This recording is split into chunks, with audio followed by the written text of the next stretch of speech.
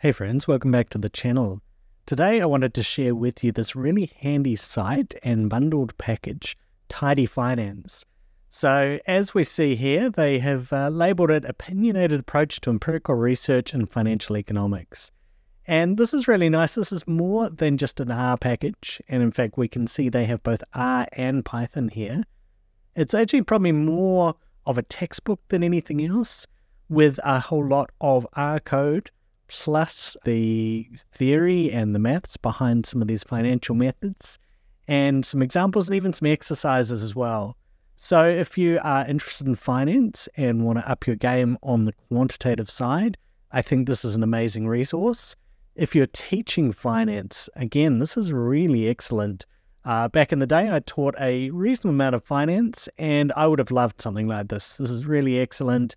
It has a mix of dedicated functions, and then also some where it's just using the built-in functions but demonstrating how to do particular things in finance with them.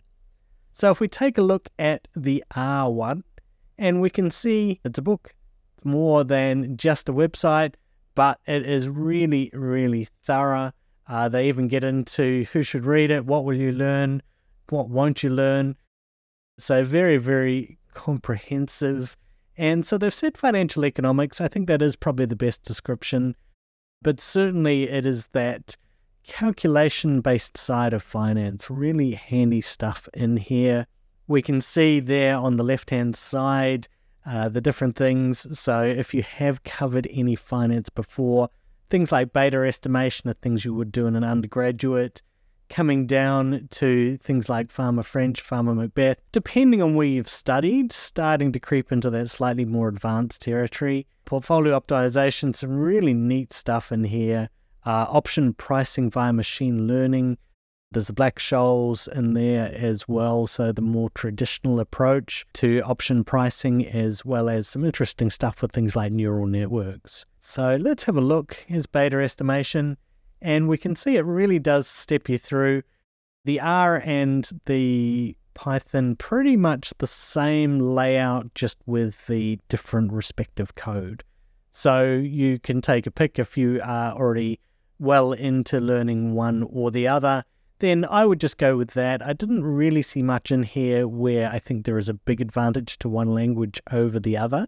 Out in industry, certainly, I think there is more of a move towards Python just as the data has gotten bigger, but certainly I think there is still some places where R is part of it. Some of them also use C+ and other more conventional programming languages, but I think in terms of having something where you can just jump in, do the activities, I think this is really good. So we come down, we can see that they give us code. They've even stepped us through being able to get the financial data that we're going to need in order to be able to do these analyses. So here is our good old CAPM, capital asset pricing model. If you're not familiar with finance, you probably won't have made it 3.5 minutes into this video, but that's certainly your 101 if you do want to go and learn just a teeny tiny bit of finance. If you're already in finance, then this will hopefully look very familiar to you.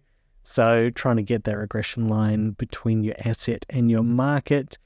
And so we scroll down, and so that's just a basic linear model. They're not doing anything especially fancy here, but then they do roll through. So we've got rolling window estimation, keep going down, tracking it and graphing it. We can see some examples with some big companies there, examples with sectors as well. And then at the end of each of these sections, they even have some exercises. So really handy just for your own self-testing and learning if you're trying to learn this content. If you're teaching, this is also really helpful having these bits and pieces here for you. After the exercises, we also have really nice reference lists. So being able to go and read even further on each of these topics. So I'm not going to run through the code. I think there is plenty here for you to go and have a play with. If you're interested at all in finance, I think this is a really great resource for being able to pick up some bits and pieces. Certainly for me, it's been a little while since I've taught some of this content. There was a couple of new bits and pieces in here in addition to all of the classical methods. So really handy. So a really great resource. I definitely encourage you to take a look. That's it for today. Thanks for watching. I'll be back soon with more videos on R, stats, AI, and random stuff.